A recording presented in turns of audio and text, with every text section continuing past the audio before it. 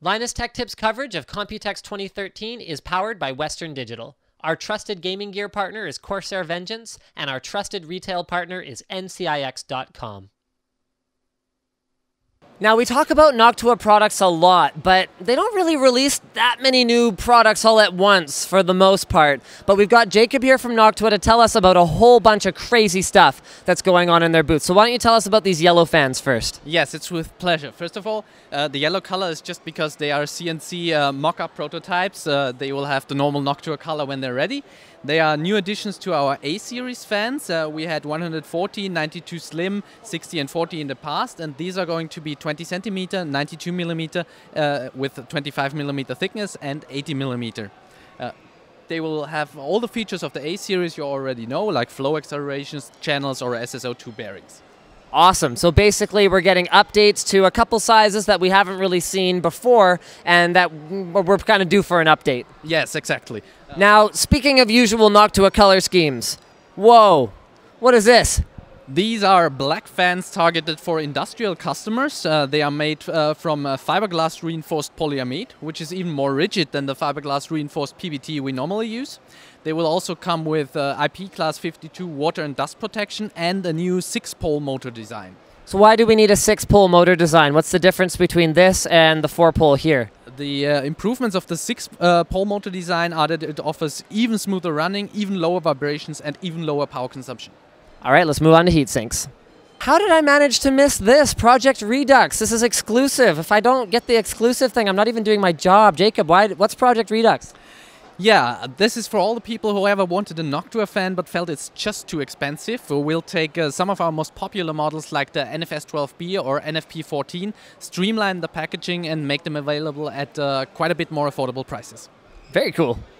Now, being a design and engineering company first and foremost, and a marketing company second most, Noctua just calls this prototype D-type CPU cooler. But what's cool about this is it stays out of the no zones for your CPU socket, it stays away from high-profile memory heat sinks, and it also gives you the same cooling surface area and performance as something that previously took up a lot more space by simply using their new 92mm fan design right down the middle. So this will be coming at some undisclosed date because right now it doesn't even have a name yet. Moving right along, they've improved compatibility for their low-profile coolers.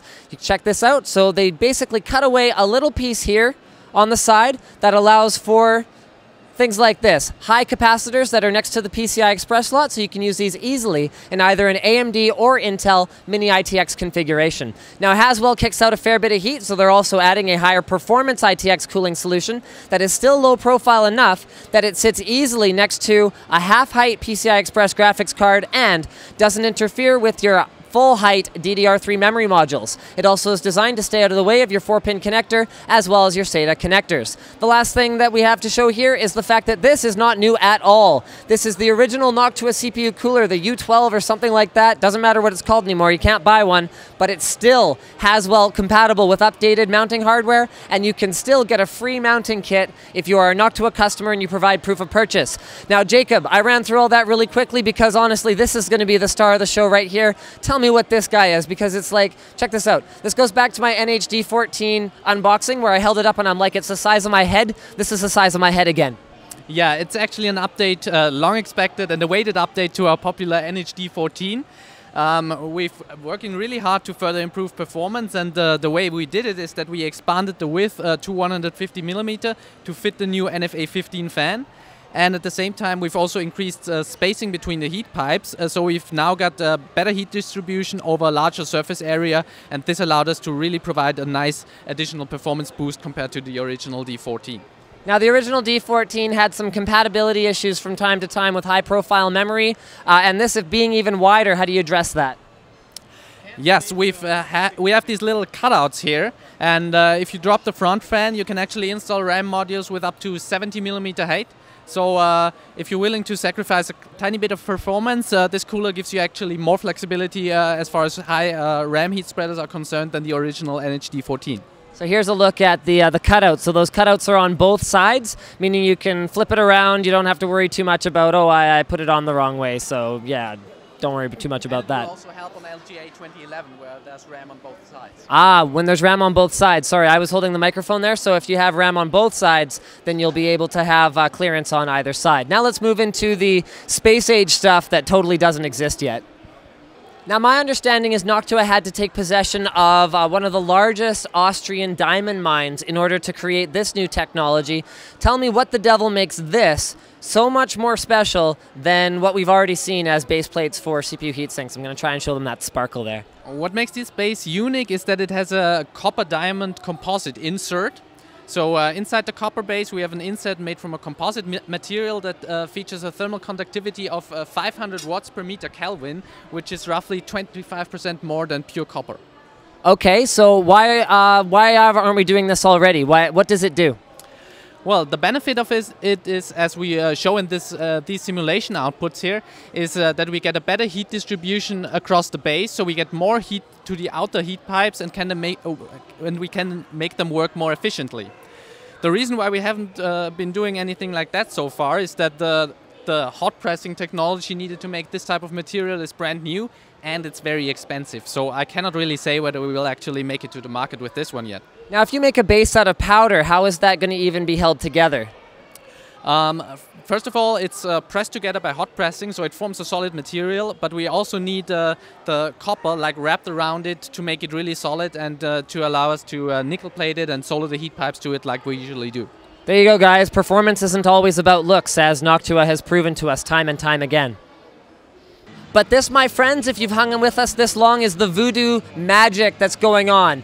A fan with active noise cancellation technology. So why don't you first explain what is ANC? The basic principle behind ANC is that you use one sound wave to cancel out another sound wave by overlapping. So this will be a 0 decibel CPU cooler? Well, in theory, yes. In practice, unfortunately, that's not possible. The main reason for this is that the way fans emit noise is just so complex.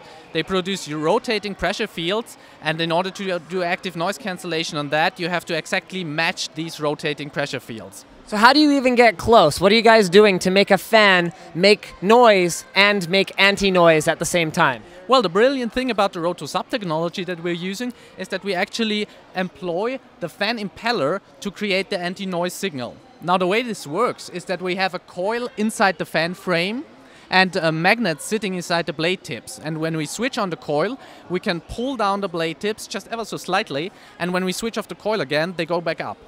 So does this create additional vibration when the fan's spinning that can be transmitted to your case? No, it doesn't, because most of the fan vibrations, unless the fan is broken, comes from the blades passing over the struts, and these are exactly the pressure fluctuations we're cancelling out with the active noise control as well. So there's going to be products at some point, maybe, you know, it'll be a while in the future, but this fan, what's the challenge building a radiator fan that uses this active noise cancellation technology? The challenge we're facing with radiator fans is that there are just so many types of different radiators, different fan grills, etc. Basically, the controller we're working with and the logic working inside the controller is designed to be self-adaptive and self-learning, but we're still seeing better results when we can somewhat control the environment. All right, now show us what controls the environment better than an entire self-contained Noctua cooler that uses this technology, and tell us about this cooler. Yes, in this case we have the fan sitting in between the fin stacks. It's a similar design as the popular NHD14, and in this case we know exactly the distance between the fan and the fin stacks and what will occur when the fan will hit the air coming from the fan will hit the heatsink fins. Okay, show us your demo here, and they're going to have to rely on this graph, but we've heard it. It actually works. So there's a microphone inside the case. This whole thing is toolless, so you actually slide the entire assembly with the fan in the middle into place after you've already installed the cooler. You said you're able to get pretty similar performance to that double stack cooler over there with the shroud and with a single fan instead of 2 fans, making it lower profile. And check out this. That is the microphone that goes into the actual, so there's actual logic built into your CPU cooler now, which is absolutely fantastic.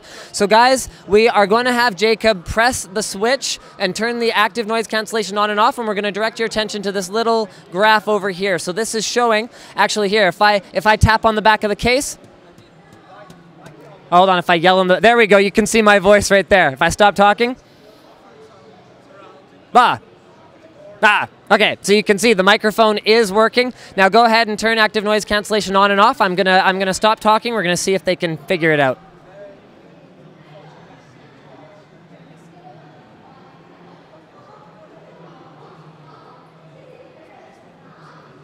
There's a lot of ambient noise here. I guess I'm sorry, but you guys are going to have to kind of take my word for it. What it does is it eliminates that noise. It doesn't make the fan completely silent, but you know how you often talk about different characteristics of fans where a decibel meter doesn't necessarily tell the whole story because it just tells you the sound pressure. It doesn't tell you if it's a low hum or whether it's an annoying kind of noise like that. So this, it works, and it's extremely exciting. When can we buy one? Well, there's still a lot of challenges we face in manufacturing because it's of vital importance to get everything lined up very precisely because the risk with this kind of technology is that if you're just off by 0.1 or 0.2 millimeter, if the sound waves don't overlap exactly as you want, you will end up creating more noise than you originally had. So we have to make sure that everything is just super precise in manufacturing, and I think if everything goes very smoothly, we could have a product ready on the market in spring 2014 or maybe for next Computex. Wonderful. So guys, thank you so much to Jacob for joining us here. It's been a pleasure. Don't miss any of our Computex 2013 coverage. We're powered by Western Digital here at the show, as well as Corsair Vengeance Gaming Peripherals and NCIX.com. And as always, guys, don't forget to subscribe.